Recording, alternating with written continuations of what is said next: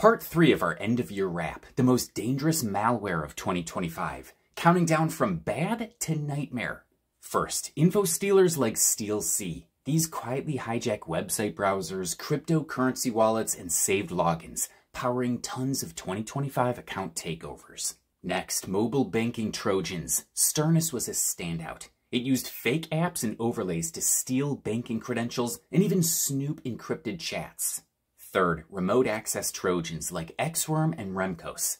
These gave attackers persistent control, letting them spy, steal, and set up bigger attacks later. Runner-up, new ransomware operators like Lynx and Verloc, an aggressive double extortion nightmare targeting businesses worldwide. And the most dangerous malware of 2025, Lockbit ransomware. Even after being taken down, it roared back with faster encryption and data leak extortion.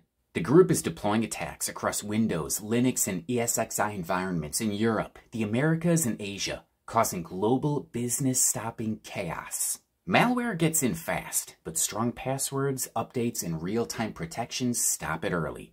Part 4 next. Follow for the full wrap.